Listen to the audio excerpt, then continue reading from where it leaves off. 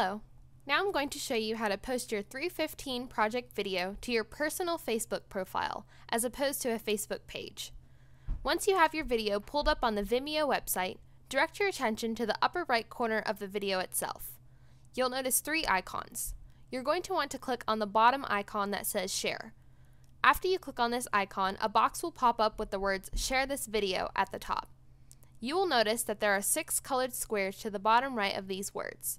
Find the first box from the left, the blue Facebook icon, and click on it.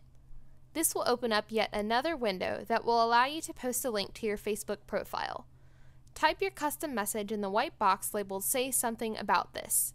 When you're done, click Share. After you click Share, the window will close, meaning that the link for your video has successfully posted to your Facebook profile.